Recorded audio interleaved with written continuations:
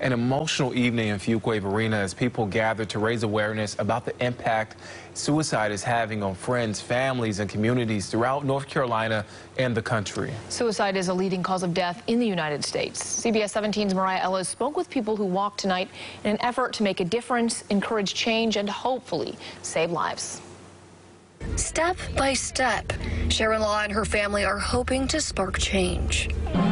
Just one little trigger can make someone in a split second make that wrong choice. Those steps, Law says, haven't been easy. She says her family has spent 4 years trying to heal after losing her daughter, Kathy, who committed suicide at the age of 33, shortly after her husband did the same. He was so full of life, so happy-go-lucky.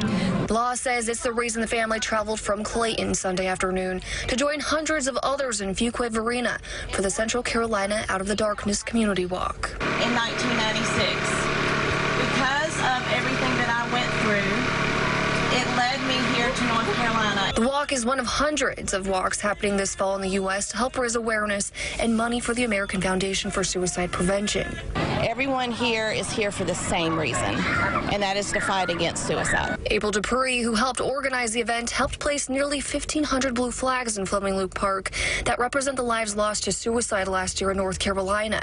Dupree says they've seen rising rates of suicide, particularly among first responders. She says North Carolina needs more resources. Honestly, the hardest part is the what ifs. You know, you want to say, what if I'd have been able to reach him? What if I'd have been able to talk to her? What if I'd have been able to say something that would have changed that moment, you know? The Law family says it's a question they and others will never have an answer to, but by coming together through hugs and tears, there's hope. As much as I love to see everybody together, it's for a very sad reason. And if we could just save one person, that's one person that we don't have to mourn next year.